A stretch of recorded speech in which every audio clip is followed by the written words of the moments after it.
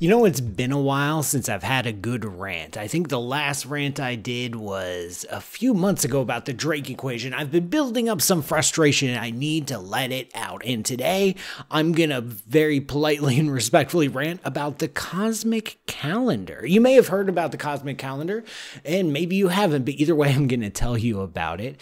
It's this device used in the Cosmos series, and I've seen it a few other places, where it takes the entire history of the universe, 13.8 billion years, and compresses it down into a single calendar year, Earth around the sun kind of calendar year, and lays out some important dates.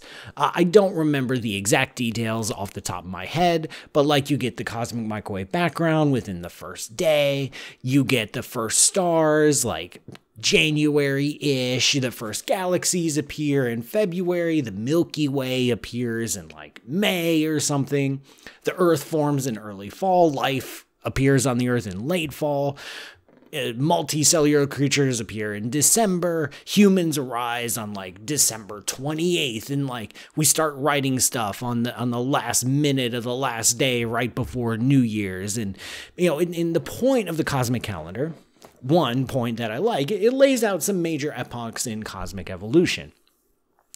And it's also supposed to show you how small and insignificant and inconsequential human lives are, which, they kind of are, but it does so in this way that, compresses it oh, look at this tiny little slice that humanity has been around compared to the vastness of cosmic scales.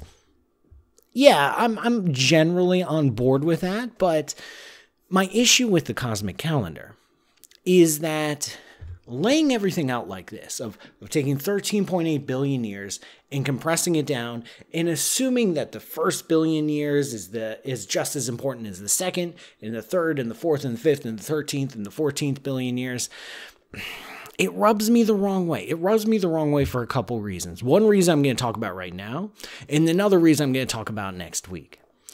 The reason that I'm going to talk about right now is that when we look at physical systems, any physical system, like a particle in a box, or the weather, or the human body, or a solar system, or the whole entire universe, any of these dynamical systems with lots of things going on and lots of physics happening, pretend my hands are physics. There's all sorts of scales. There's all sorts of important time and space scales. They're all operating simultaneously.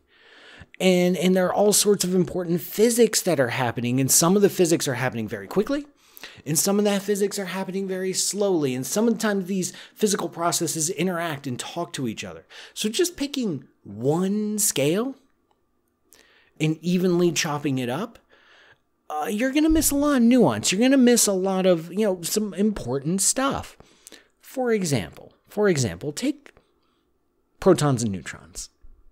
All right, the tiny little particles that make up atoms, take protons and neutrons and ask yourself, what is the important time scale to chop up, to measure the life of a proton or a neutron? How do I chop it up?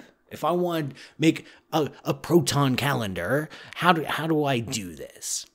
Well, you could ask, okay, if I have a proton and a neutron and a little nucleus and they're buzzing around, how quickly do they interact? How often do they rub up against each other or exchange gluons? And this is basically what it looks like inside of an atom.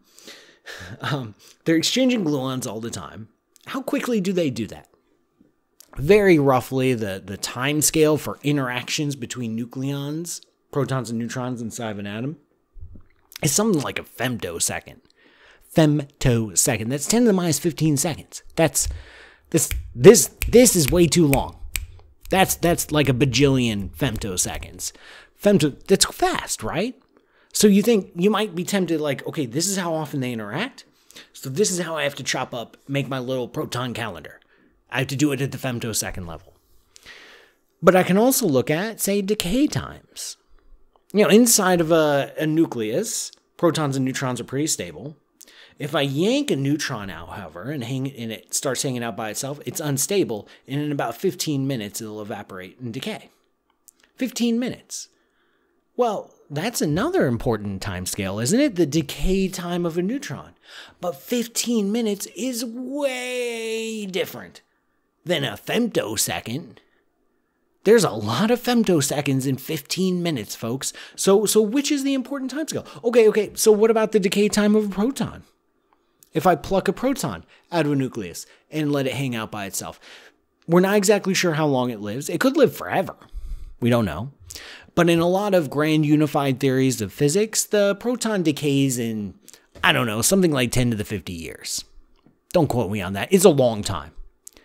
If you have a proton in your hand and you stare at it and you wait for 10 to the 50 years, that's 10 to the 50 years, eventually that proton will evaporate and decay.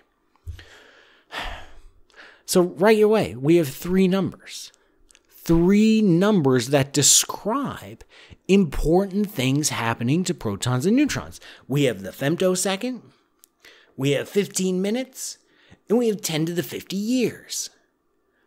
And all of these numbers are important in their own way. All of these numbers describe important things happening to protons and neutrons, but they're at different scales. And they describe different important physics. One is the physics of interaction. One is the physics of the decay of a neutron. Another is the exotic decay of a proton, of that process. So if you want to make a proton calendar, what's your most important number? How do you chop it up? What are your days? What are your weeks? What's the equivalent? How do you pick the right window to capture the essential physics? The answer is you can't pick one window. You can't pick one calendar. You need multiple calendars operating in parallel that describe all the important physics. In my next video next week, I'm going to talk about how this applies to the universe and how the universe doesn't have one single important number.